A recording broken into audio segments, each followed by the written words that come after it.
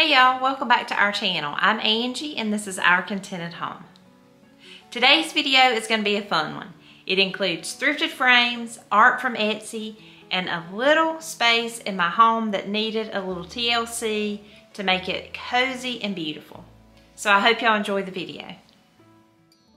This is the space that I'm working on today. It's just a little area in our family room right beside our built-ins. I did bring this vintage bucket from our last house and thought I wanted to use it here, but it's not enough contrast with all the woods that's going on in this room. So I know that I want to add art to the walls.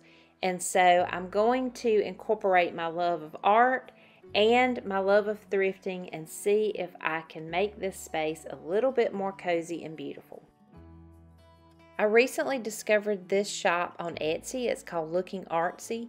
And there are pages and pages of beautiful prints that you can incorporate into your home. One of the things that I try to do on my YouTube channel is to show you how you can have a beautiful home and decorate it on a budget. One of the things I like to incorporate in my home is art, and art can get really expensive. So right now, Looking Artsy is offering my YouTube family a 70% off discount of anything in their shop. You can use the code HOME70OFF, or you can use my link in the description box below, and the 70% off discount will be applied automatically to anything you buy in their shop. So check out their shop, look at their beautiful prints, and choose something that you can add to your home to make it beautiful on a budget. This is the print that I chose from Looking Artsy to use in my room makeover, and I think this is perfect for spring and Easter because of the sheep. I love that they're in the meadow, and I especially love that you can see the shepherd in the distance. And one of the fun things to me about decorating with art that you buy from Etsy is you can change it out with the seasons or the holiday or whatever, and you're not just bound to one print. You can just print out a new picture and put it in your frame, and you have new art, and you've only spent a few dollars on it. And what I do is I always just print these pictures out on my home printer, and this is an 8x10 size. If I need anything bigger, I always take it to a store that can print it bigger for me, and it doesn't cost that much money to have it printed. And then that way you can frame it in the frame of your choice. What I want to do with this is make it look like a vintage oil painting. So I'm going to use Mod Podge, and I've shared this technique on my channel before, but all you do is just take a little Mod Podge and just paint it all over your picture. And you don't have to worry about anything being perfect. And actually, the more imperfect you are, the better it turns out, in my opinion. But you just paint it all over. You can glob it up. You know how a vintage oil painting, it just has all these brush strokes in it that you can see, and that's what adding the Mod Podge will do. And you'll see when I finish how it turns out, but you just keep doing this all over your print until it's completely covered, and then you can set it aside and let it dry.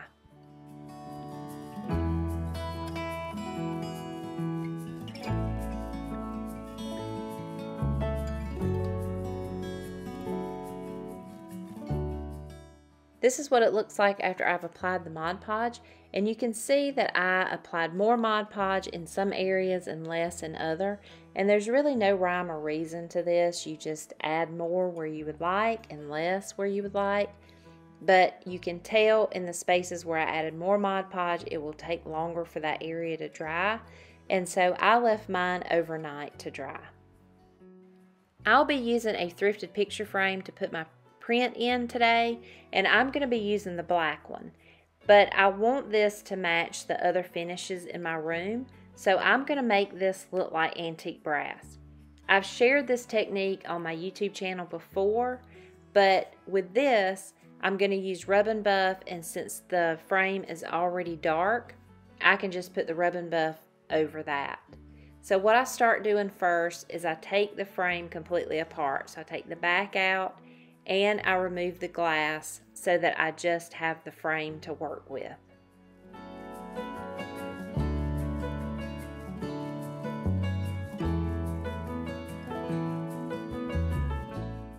After the frame is completely taken apart, I just wipe it down with a wet paper towel and just make sure it's clean.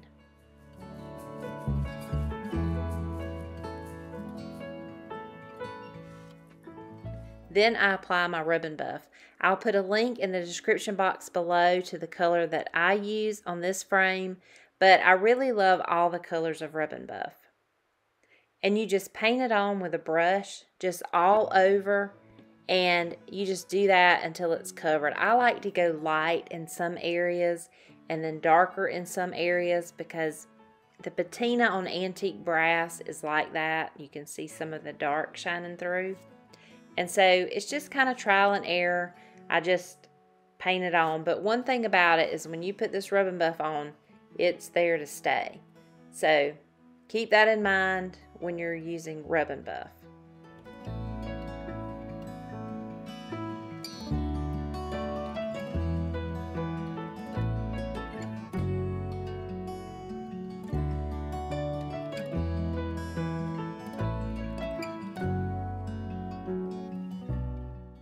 And then the most important step after you apply your ribbon buff is to buff it. And this takes it from looking like a DIY to a professional looking frame. So you want to make sure that you take a paper towel and just buff the whole thing. It gets all the chunks out of the ribbon buff and it just makes it smooth and it gives it a little bit of shine like antique brass would have. This is what my frame looks like after I have applied the ribbon buff and it's also been buffed. And I love how this looks. You could add more, you could add less. It's just a preference to what you like your frame to look like. The next step for my project was to cut some of this border off of the edge of my print so that it would fit better in my frame. And then I put my print into my frame and then put everything back together.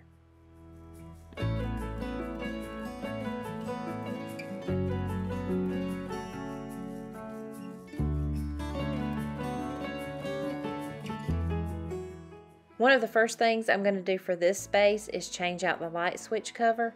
And right now these are an off-white color, but I want all my finishes to be the same. So I'm going to change them out to a beautiful antique brass cover. And this is one thing you can do to your room to upgrade it, and it doesn't cost a lot of money or time to do this.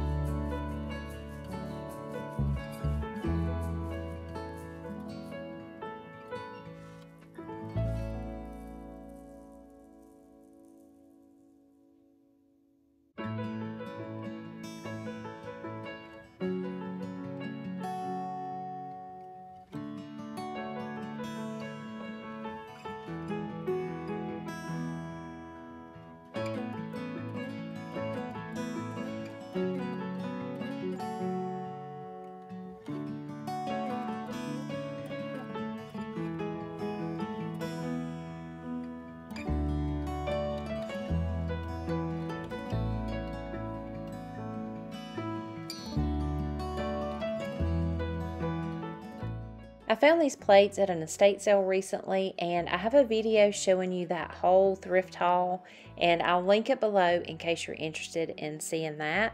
But I wanted to use one of these above my print just to give it a little more color and texture. So I ran to the store, and I always hang my plates with these little discs, and I have a video showing you how I do that. I'll link that below as well. But these just hang on the wall and you can't see anything from the plate. It's just a seamless look. But you could also use these plate hangers. Either one works well, but I just prefer the disc. And so I just wash my plate really well, make sure there's no sticky residue on it at all, and then dry it really well. And then you just take your disc and you wet it, and it's got glue on it and it just adheres to the plate. And then the directions say to let it sit for 24 hours, so I did let mine sit overnight.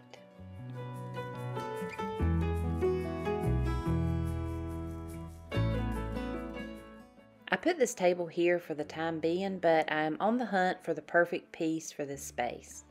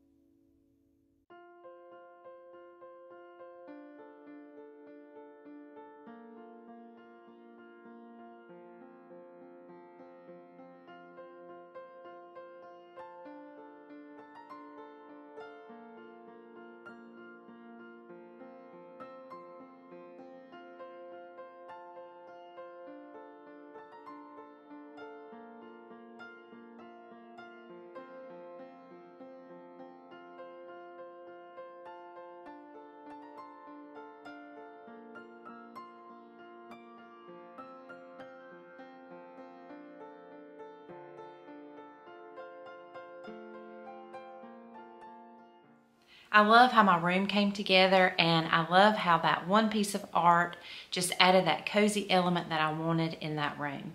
Be sure to check out the link in my description box for Looking Artsy, and when you click that link, you can save 70% off anything in the shop. I hope this video has inspired you to look at your space in a whole new light and know that you can decorate your home on a budget and make it beautiful. As always, thank you so much for watching. If you're new to my channel, please hit that subscribe button and hit the notification bell so that you will know when a new video is released. And also give me a thumbs up. It helps my channel out so much. I'll see y'all in the next video. Bye-bye.